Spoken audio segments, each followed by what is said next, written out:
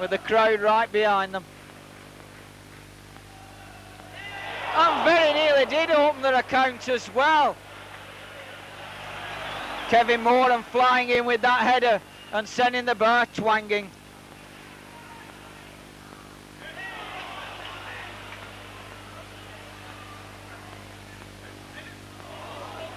Flicked on, David May in there, and behind off David May for the goal kick.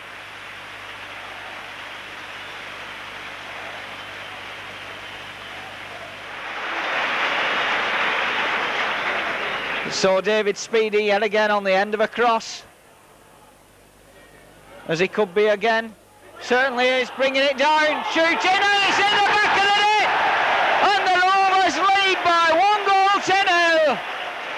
So even if David Speedy was denied the chance to make it 5 out of 5 by the Watford goalkeeper David James, the support that I said he needed was there on this occasion in the form of Lee Richardson, who planted it in the back of the net with 7 minutes to go to half-time. Joe McLaughlin heads it straight to John Rose, first time shot!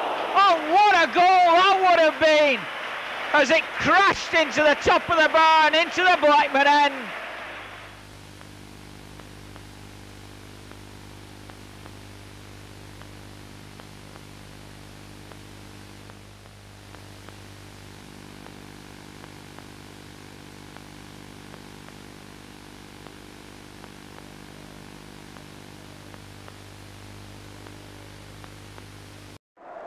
We've no divine right to go on here at Ewood Park and win the game. We've had to work and battle.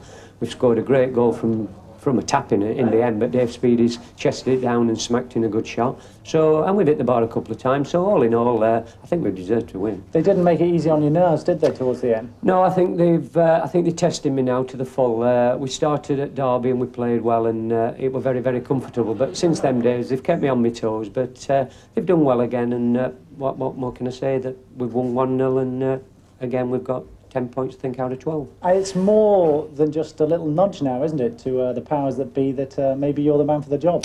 Well, I mean, the players have shown what they're all about. I mean, we've got young players in here learning the job, and they're battling away, and they're getting the results. As I've said before, people keep asking me about the manager's position. All I can do is try and win points and put pressure on them, and again, the lads have done first class.